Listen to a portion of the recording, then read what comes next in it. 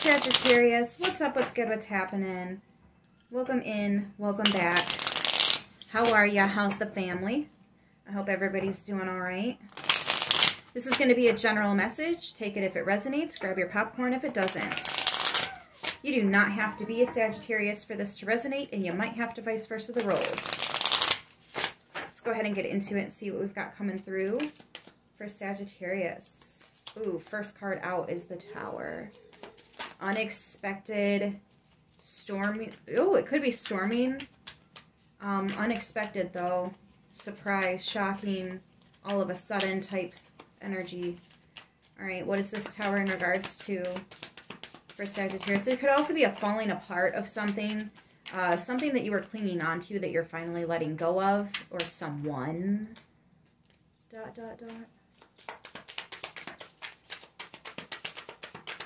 Yeah, it feels like a crumbling. Yep, something toxic. Or someone, like I said. Something, someone, toxic. Time to let it go. All of a sudden, kicking the habit. Some of you guys are quitting something cold turkey here. I don't know where to put these cards. It's almost like I don't know what to do with this. You might be feeling that way. World card. Yeah, and the Five of Cups. So you're upset about this. It feels like a loss. It feels like a loss.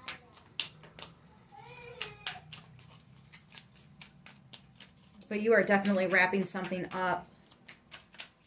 You can also see that somebody was, what is it called where the snake wraps itself around and starts eating its own tail?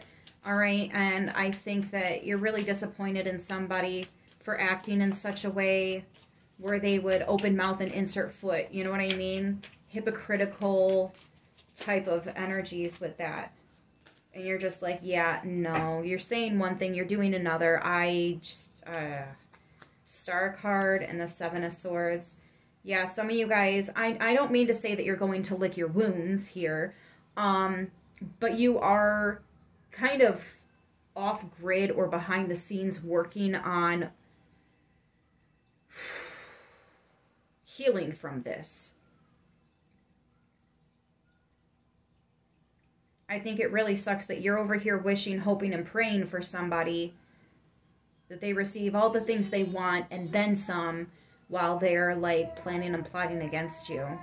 Or some of you guys, there could have been energies that were feeding off of you while you were doing these negative things. And now that you're healing yourself, you might even feel a little bit attacked. We have Judgment here. You might even feel a little bit attacked because you're quitting something. You're putting something toxic down and or someone, and they're getting mad because they don't get any more of your energy, your attention, you know? And they're upset about that because they feed off of it. This is somebody that's dramatic and they like fighting with you, or they like starting shit with you. They like poking you with a stick and watching you get pissed about it. Like, this is somebody that likes to antagonize you, or something that is antagonizing, right? Likely gets your blood boiling. So like when you don't get your cigarette, you get irate, you get weird, you get mad, you get angry, you get frustrated. You're like, I need a fucking smoke, right? So it's hard to quit. It's hard to put this down, but I think that's why you're choosing to do it cold turkey, right? Or this could be somebody who is very manipulative, very controlling, and they're like, I'm going to tell everybody you blah, blah, blah. And you're like, I don't even care. Tell them whatever the fuck you want. Yeah, Two of Wands. You tell them anything you want. Go crazy, go wild with your imagination. I've come too far for this to stop me. I have to stop this. I have to not be a part of it. Yeah, you're like, I have come too far to be dealing with this kind of petty shit. Exactly, Page of Wands. I think it's time to move on. It's time to move on. Yeah, because whatever this is, I feel like it's beneath you, right? Not trying to be rude to anybody, but it is. What they're doing, it's beneath you. It's like, you know, the fuck? Exactly, Eight of Cups. It's time to walk away. And you are. You are walking away. You're like, I think I'm good on all of that. All of that. You might be surprising this person by quitting, or maybe people are surprised that you're quitting whatever this is. Yeah, Six of Swords.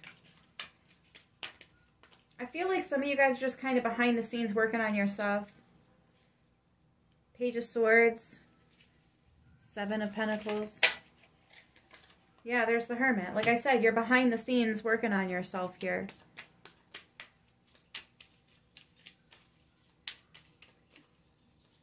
Yeah, you're finding something about... You're finding something out about an investment that you've made with somebody somewhere along the lines. Ace of Swords. Yeah, you're cutting a connection because it's not worth its weight in value, or it's not worth its value in weight, whatever the fuck. Something's not worth it. And you're like, I made a promise to myself. I made a promise to myself that I would not let somebody do this or be like this, that I would cut them out if blah, blah. I feel like you made a promise to yourself, and it looks like you're going to have to cash in on that. You're going to have to uphold this promise to yourself. You promised yourself you would quit, or you promised yourself you wouldn't take them back, or you promised yourself you would never let somebody do this to you again, or, you know, it's something like that. You made a promise to yourself here.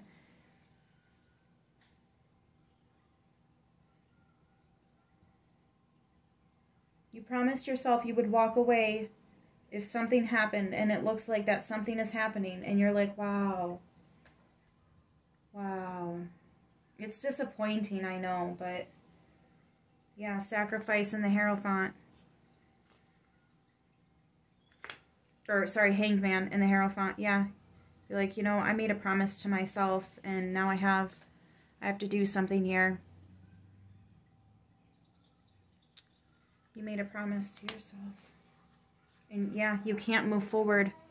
You can't move forward with something because it's just not up to your standards.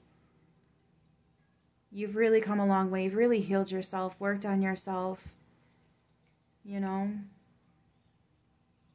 Queen of Pentacles. You are the perfect partner, and you are deserving of the perfect partner. But if this one isn't measuring up to that, then this one is just a soulmate. They're not, you know. And you have multiple soulmates. Even if this was your twin flame, because we have the Two of Wands, the two flames, maybe you're going to be happier with a soulmate than you are your twin flame in this lifetime. That happens sometimes. For those of you guys that are on the twin flame and soulmate journeys, that does happen. Eight of Wands and the Temperance. Yeah, see, like, you're taking the time to move forward, to ascend, and also to recognize how much you already have, which is exactly why you don't deserve all this nonsensities. So we've got Sagittarius, Scorpio, Capricorn, Aquarius, Leo, Taurus, Scorpio, Virgo, Aquarius, Taurus, and Pisces. I hope this message helps who it needs to. I'm going to go ahead and leave it here. I will see you guys in the next one. Until then, stay beautiful.